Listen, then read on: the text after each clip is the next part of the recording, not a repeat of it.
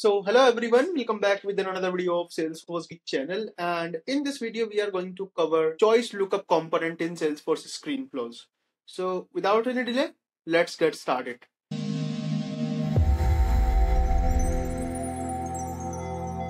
So first of all, I'm going to build a demo screen flow. So I will simply click on create button and then simply click on flow.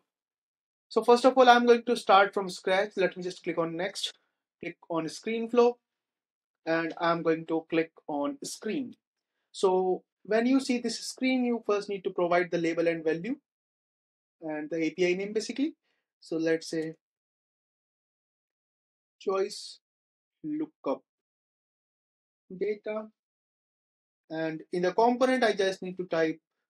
So see, there is kind of a problem with this screen flow. When it gets load, right, you will not, sometime you are not able to see the component. So just want to let you know what exactly you need to do in this case. So right now you can see I'm not able to see the choice lookup component or any lookup component. There are very limited screen components that you are seeing on the screen. So that might be a issue, like I'm doing it in a pre-release org, right? So, but the hack is simple. You just need to click on done and save your flow.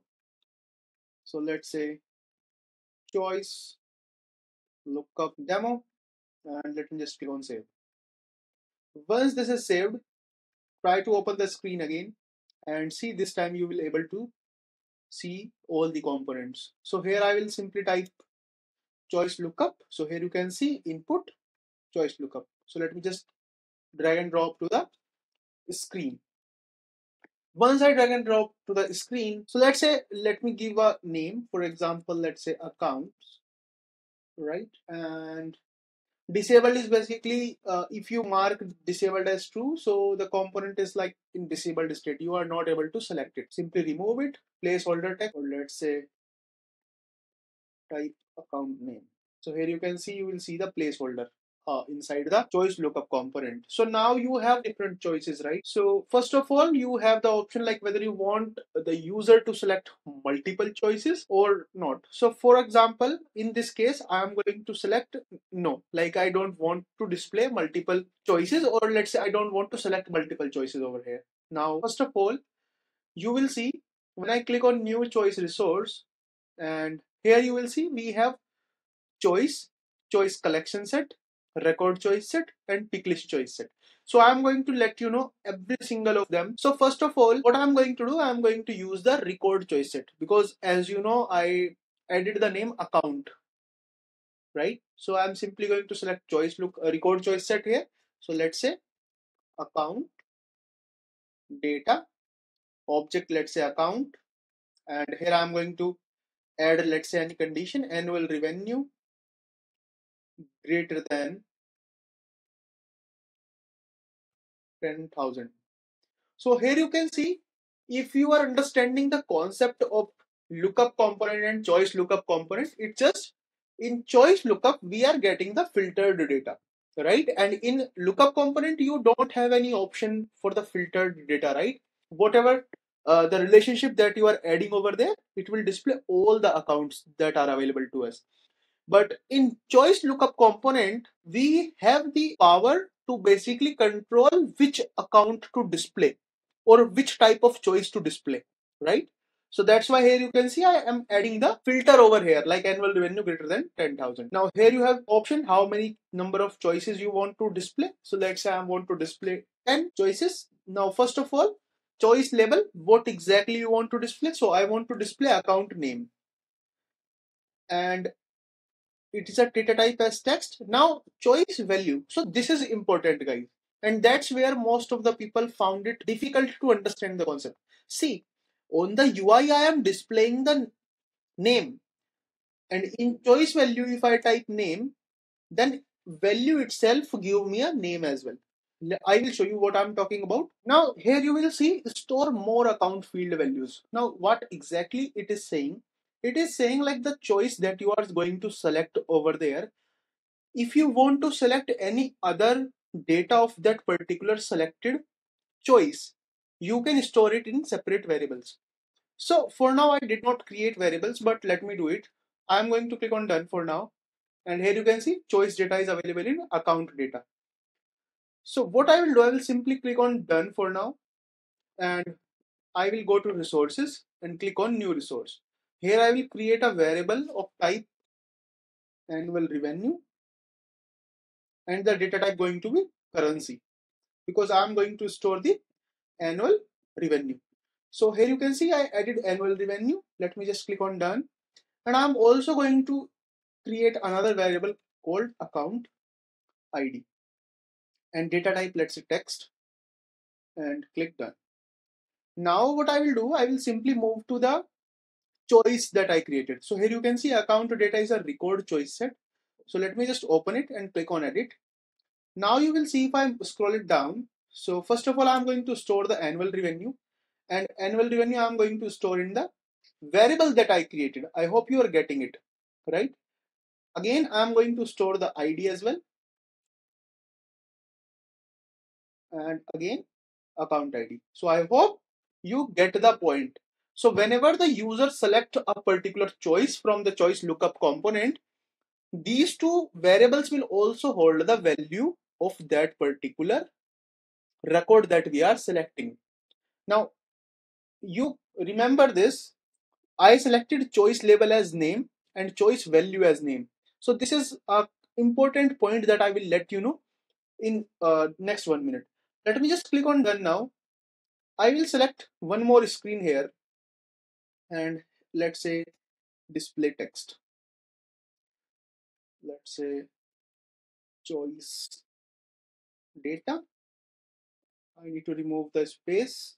And now here I'm going to select screen component accounts choice lookup dot selected choice label, and let's say account dot selected choice values. So right now you can see I selected label value, right? And here let's say I'm going to add annual revenue count ID. So in annual revenue, I'm simply going to select annual revenue, and account ID, let's say account, and here label, and here done. But I need to add the screen name. So let's say result of choice lookup component. So again, I'm going to click on done, save my flow, and let's say click on debug. Run.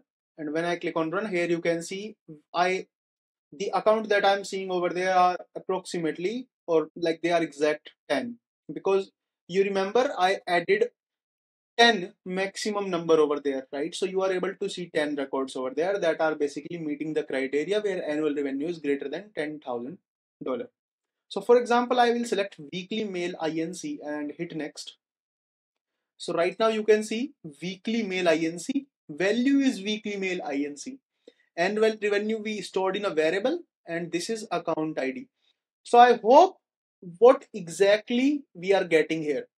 Now here is one important point that I want to let you know. Whenever we selected any choice, or whenever we selected any value in our account data, right? Here in the label I selected name, and in the choice value I am also selecting name. But let's say if I select ID here, that is account ID. Let me just click on done, save my flow, click on debug, and click on run again. So see, that's what I want to tell you. Like if you select any account over there and hit next, so I hope you are getting on the UI, we selected edge communication, but in the backend, we got the value ID of that particular account. So you can select according to your use case, whatever you want to use. Most of the time we select ID because we are going to do every single logic with the help of IDs, right? Because they are unique. And so that's what it is. So I hope you get the concept. Like in label, it's for UI, and value is for backend. Like if you are selecting account name, so you just need to make sure you are what exact value you are selecting. Is it name or is it ID? So that's the one concept that I want to let you know. And you also understand the concept of variables that we are creating to store the extra data. So whenever the user select values, right? What exactly we need to do? We need to store all the values in a variable. Now, the second thing that I want to let you know, if I add another choice lookup component, and this time let's say manual choices. And in manual choices, what it is, when I provide manual values, let's say I created this choice, let's say I added B, create B as a choice, add C, select C as a choice, right? So here you can see manual choices, A, B, C are the values, and let me just click on done. And on the display text, I will add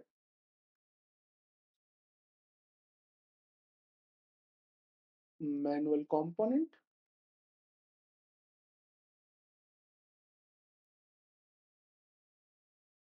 choices, or let's say choice in this case. And choice is coming from where? It is coming from manual choice screen component. Let me select it.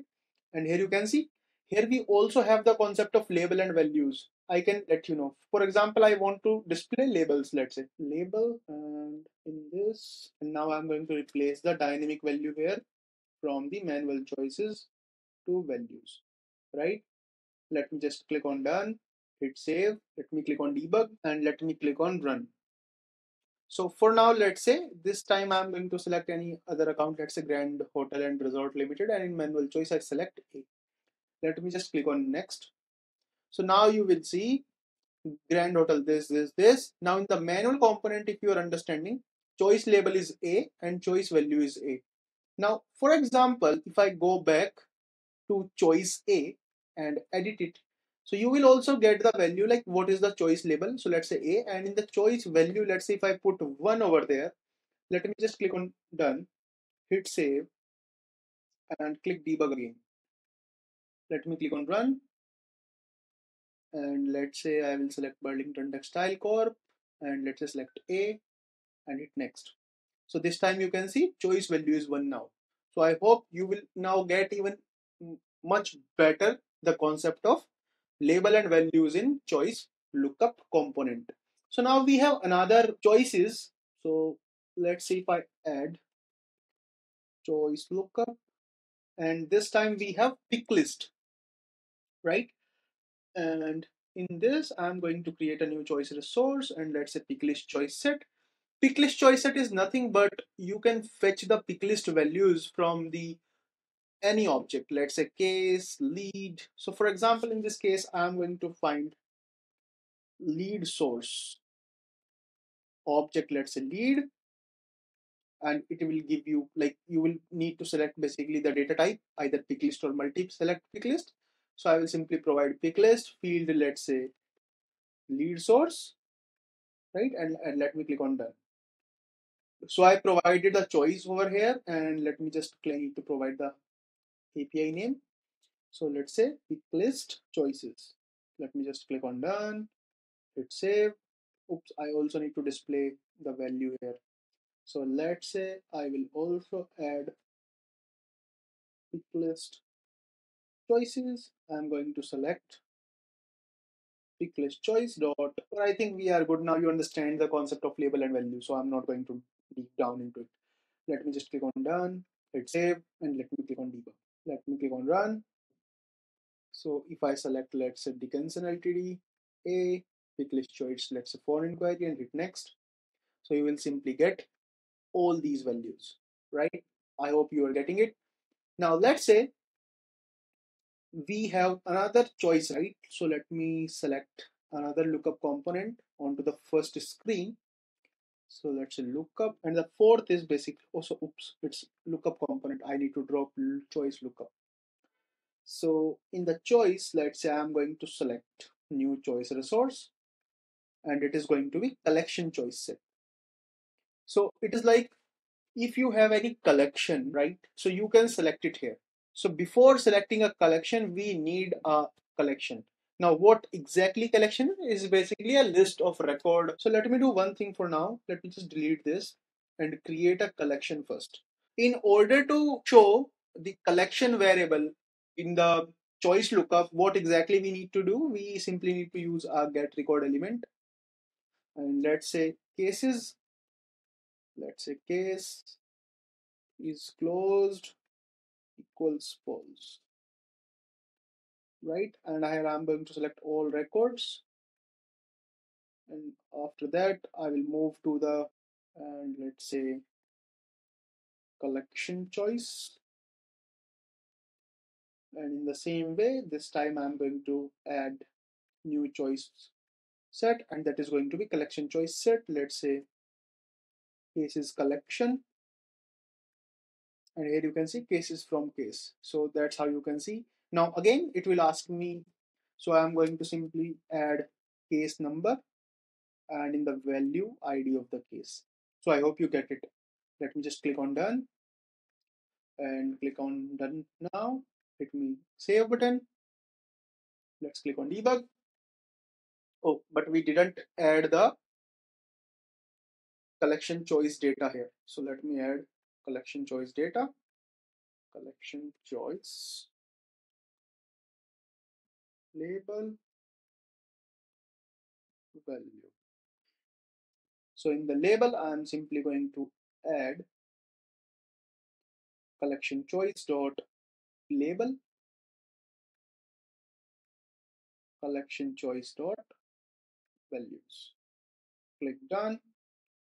Let me just check one more thing here. So yeah. So for now, we are just checking for the single values, like when the user going to select the single input over there. Let me click on save. Now let's say I'm going to click on run.